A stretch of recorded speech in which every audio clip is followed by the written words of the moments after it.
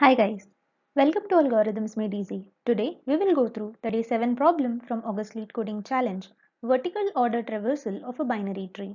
Please like the video and if you are new, don't forget to subscribe to our channel so that you never miss any update.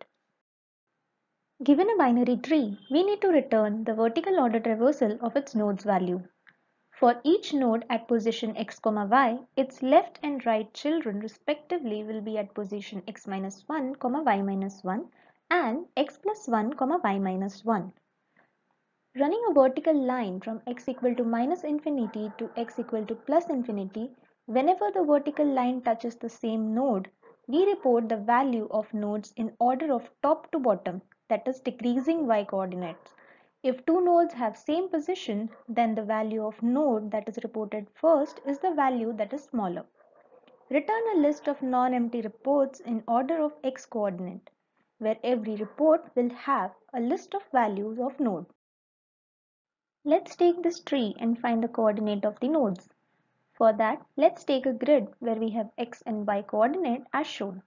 The root will always be positioned at 0, 0. 9 and 20 will be one level beneath the root and one step left and right to the root respectively. So, with respect to the root, 9 will be at x minus 1, y minus 1 and 20 will be at x plus 1, y minus 1.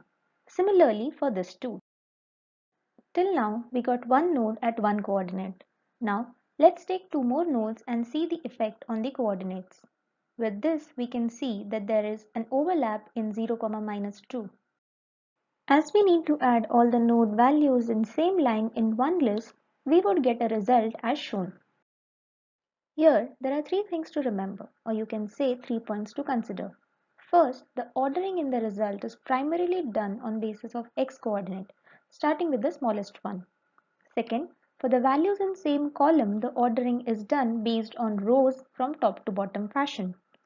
And third, for nodes with same x and y coordinate, the one with the lower value must appear first. So the sorting in this case will be based on the value of node. Summarizing, we need to perform sorting on three parameters, x, y and value.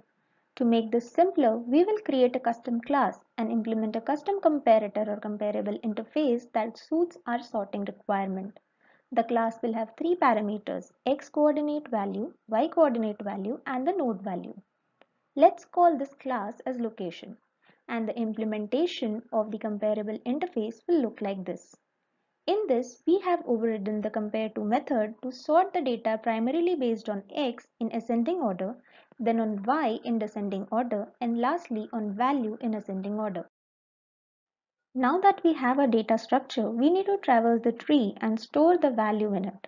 So, we will take a list of location and traverse the tree, which can be done using either BFS or DFS. In our case, let's use DFS. I have not shown the entire tree traversal in this video so as to keep this one brief.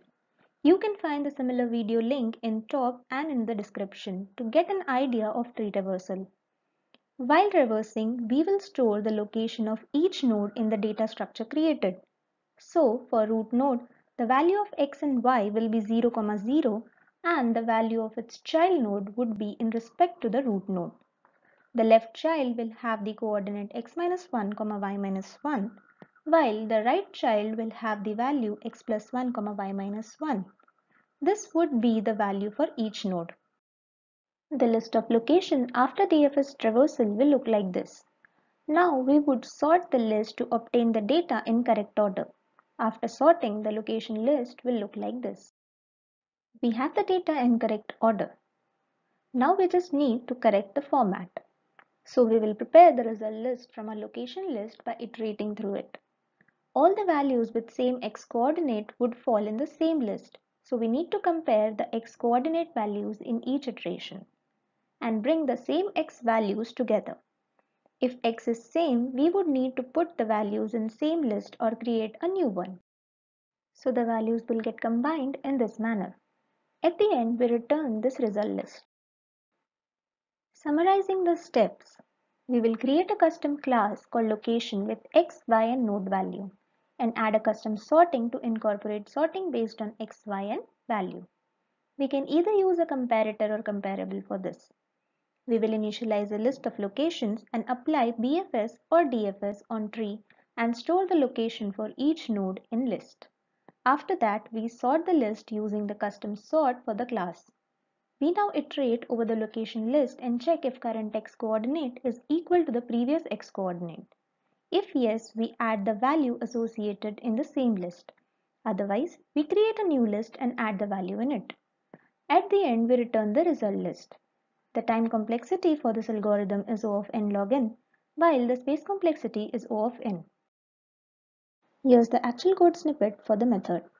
You can also check out the link to this code in the description below. Thanks for watching the video. Please like, share and subscribe to the channel. Also let me know in the comments what you think about the video.